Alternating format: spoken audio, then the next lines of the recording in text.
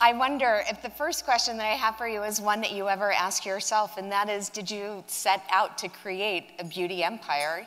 No, no, it was a thought. I mean, I remember when Robert Duffy, who is my business partner, he said to me, you know, oh, there's this meeting with Sephora. They're interested in doing makeup, and my reaction was like, really, you know, like, okay. It felt like so surprising to me that we would have that opportunity, and from the beginning, it was really very exciting. But I was really surprised. How do you think about beauty in the overall context of your business? Well, now, I mean, I reference it all the time. In fact, there isn't a day of the week where we're having a meeting with somebody in another area where I'm using Kendo and the people at Sephora as an example, because working with them has been really a joy. And it may be that we started with nothing and we created it from scratch, so there was no baggage, you know, but it really shows when you have a passionate team who know about formula, who know about communication, who are interested in what you have to say and respectful of what you have to say, and very excited by change and newness, and you know, what the results can be, you know, what possibilities you have when everybody is on the same page and like really, you know, working very hard to make all that happen. So you're mark-driven rather than market-driven? Yeah, definitely. I mean, I love it when they usually start out the meetings with me by presenting the good news. And again, they're one of the beauty people are one of the rare people or the rare group that I sit with that is like, this is the good news and it's all good news, you know. So it's been yes, I'm mark-driven more than market-driven, but it's very nice that they come with a market situation that's very favorable, at least so far. And how do you approach product development? Well, I think, you know, there's two sides because they know the business. So they tell me what, you know, what a line needs or what we need or what would be interesting for us to approach or create. And then sometimes I have thoughts or ideas about things I'd like to see. So it's really been, I mean, again, I think what's so successful and what's worked out really well for me and in terms of the business is that it is a dialogue and we do communicate with each other. And, you know, again, there's the creative problem solving, but then there's just the pure creativity. So it works both ways. And how do you define beauty? What does beauty mean to you? Well, that's very difficult to define. I mean, I think we're in a time now where there isn't an answer. It's like there's many answers, and that's what's great. I know through the engagement that I have with some people on Instagram, et cetera, or seeing the makeup artists or listening to, you know, the response of certain influencers, et cetera, that, you know, makeup is for people who enjoy creating their identities, and it isn't based on that, like, I need to conform to somebody else's standard of beauty. So it's a very exciting time, I think, in terms of, you know, the openness and the idea of, like, again, possibility of what beauty can be. It's like, it's a palette of stuff that you can use to be and make and say whatever you want, you know? There isn't a rule. Do you think that embracing of individuality is something that has evolved in the 5 years since you've launched the brand? I mean, I think in many ways you've been a key driver of it. Yeah, I mean, I think, you know, again, for me, like some of these, this conversation is a bit instinctive. I mean, we've worked with different people and different ages, et cetera, and it's never been about working with different types of people or different ages or anything like that. It's just about whoever, you know, you feel like kind of inspired by or who, you know, who maybe is part of your creative process at a particular moment. So everything, again, seems right and possible, which I think, you know, maybe that's different. I don't really know how it works in other companies or other beauty businesses, et cetera, but I feel like we're not really, you know, it is instinctive and it's kind of so open and so free. And I mean, we've had everyone from Milk, from RuPaul's Drag Race, you know, doing something in London with us, and we've had, you know, Jessica Lange or Kaya Gerber. I mean, we've just been like kind of all over the place in a good way, whereas perhaps in the past, being all over the place was not the way you wanted to be. And how do you approach choosing a face of the brand? again, it's instinct. I mean, I work with Katie Grand, a stylist who I've worked with for many years, collaborating on shows. And you know, sometimes I'll have an idea, sometimes she'll have an idea, sometimes we both have an idea. But it's kind of, like I said, it's either instinctive or it's a whim, or it may be he, maybe somebody that we're currently inspired by, you know, so there's no rule. And you referenced social media a minute ago. You have a very strong and engaged social following. You have over 1 million followers. And I'm curious about how you think about it first as a business driver, and whether, do you approach it more as a business driver or more from a personal point of view? Well, I mean, our company has an Instagram, but I mean, I was kind of late to the whole Instagram social media thing. I mean, I was very adamant. I mean, I was really against it for a while. And then one morning, I kind of, in my typical arbitrary fashion, said, like, I think I'm going to join Instagram today. You know what I mean?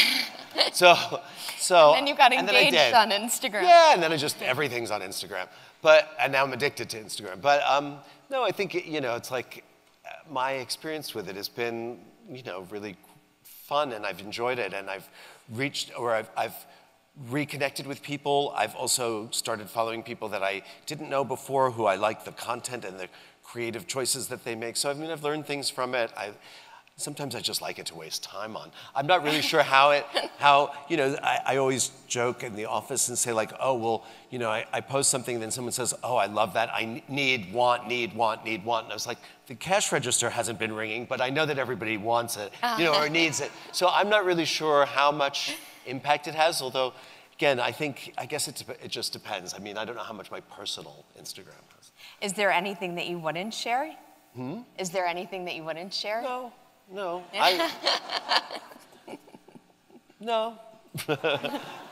I'm pretty open book. Do you? I am. Have been. Still am. And do you feel like culturally that this is the direction that the zeitgeist is moving in? Where do you think, like, how do you see the age of individuality continuing and evolving? Well, I think, you know, I mean,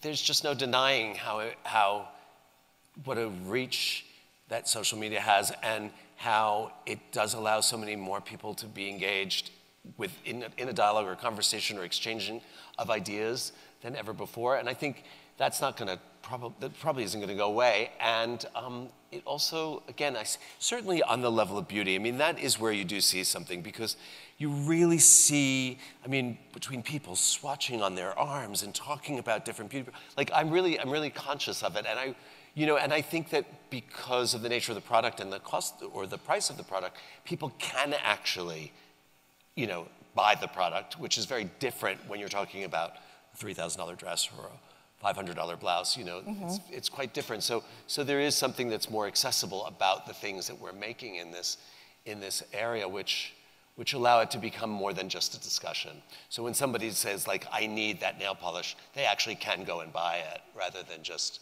say they need it.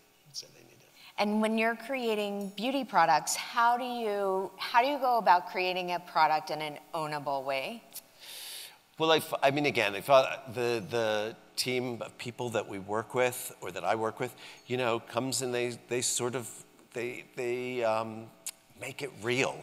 So, you know, when you talk about having a nail polish that's a color, but that's kind of transparent because you saw a reference in a 70s magazine, whatever, or if you have a glitter you want the particles to be a certain size so they really sparkle, but they want to make sure that people who wear that eyeshadow don't go blind because the particles get in their eye. You know, like, so there's a certain amount of, like I said, creative impulse and whim, and then there's the responsibility. There's also the sort of passion to push, you know, the people responsible for making these things, the factories or the companies that make these products, to push them a little bit further to create new formulas. And everybody, like I said, is on the same page. So there's that active push on every level. Do you like to play with makeup? Yeah, I sit there, I still have little remnants of, like, this glitter eyeliner on my hand from earlier this afternoon, and I probably have glitter all over somewhere, but yeah, I like to play with it. And is your process similar when you're developing fragrance? Tell us how you like to work in that way. Well, I mean, I'm going to get killed by Cody, but it's way more fun working on makeup than fragrance. I mean, the fragrance thing is nice. What's nice about fragrance is a story. Is like to think of the kind of story or the romantic image of the girl, the bottle, or the world of that particular, the spirit of that fragrance, and then to try to identify the elements and the communication of it, et cetera.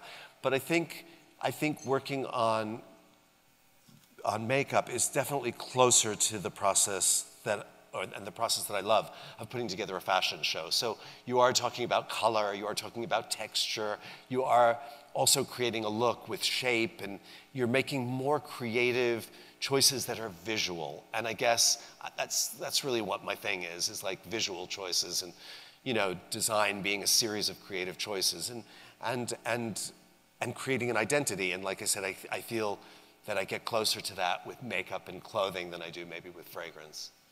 And what about skincare? Well, that's a new thing for us, so we're working on that, and that's been exciting. So we'll see, we'll see where that goes. But again, I think all the rituals that are involved. I mean, I said it a little bit, I guess, in that video, but the ritual of like sort of from the time you wake up and you start, your shower and taking care of yourself and what you do to like go out into the world and show this person you want other people to see. The choices you make in terms of your shoes and your clothes and your bag and your face and your fragrance, all of those things, I think there's so much pleasure in it. Like these are luxuries, they are not necessity. And I think that at least I see with so many people, these are things that people really do enjoy. They enjoy picking them out. I mean, I've been in Sephora before where I've just seen like, it's so busy. And like the makeup artists are so knowledgeable about what they're selling, and the customer is so anxious to buy something new and try something different. So there's just like, I think there is like a whole ritual, social, and expressive sort of aspect to all of these things. It makes it exciting. So when you launched your latest foundation range, you launched with 29 shades, and you had 29 different models to show the 29 different shades. Yes. And can you tell us how that idea came about? I think that again was a discussion with Katie Grand, and I think I remember there was some comments that I had on Instagram prior to that, to Shameless, where people were saying that we weren't doing enough shades for the various skin colors. And I remember, again, going to a meeting and saying, like, guys, I think we need to offer more shades for, and again, what I had to say was heard, and everybody took it quite seriously. And then when we came around to doing this Shameless campaign, it was very important to have a very, there were people of different ages and gender identities, and obviously shades. And I think that was, again, without saying anything, you told the story of what Shameless is all about, which is being unapologetically you, and that in one word, it's tattooed over my heart, and that was the name of the foundation. And I think that the people used the cast to express that, just told that story of feeling good about yourself and being who you are, You recently also brought on a team of makeup artists, which is unusual for a creative person to Is do. it? Well, I think so. In some ways, like for someone with your name, and to open up the fold, if you will, and I don't know. I think I've always think of everything as a collaborative effort. I don't do anything alone, basically. I have a team of people that I work with on fashion, on shoes, on bags, and I feel like everybody, plays a part. I'm not a makeup artist. I love the work of different makeup artists, and I think it's great to have different voices, different visions, different approaches. It's also really refreshing to give one thing to different people and see how they use it, how they interpret it. And I think that's like kind of style rather than fashion. And I think things with style have much more longevity than something that's just the fashion. So I think, you know, seeing like a particular product in the hands of different people and how they use it and what they do with it is just much more interesting. Yeah. So it's decentralizing control almost. Yeah, and just sort of opening up for, you know, again, like different voices, different visions, different expressions of one thing. How connected for you, how do you approach runway beauty? Well, I'm usually stressed. I mean, through the process of putting together a collection, we always look at different references, or there's different ideas and thoughts. And by the time we get to doing the hair and makeup for the show, the beauty statement, you know, we kind of have a very good idea of what the show will look like and what the girls, what I'd like to say with the show. Mm-hmm. So we come to that point, and we work with Diane Kendall and Guido at Palau, and show them the clothes and talk them through what the different references, the inspirations were, and then we try different things until we get to a place where we all feel that the balance is right, where all the bits fit together to tell the complete picture.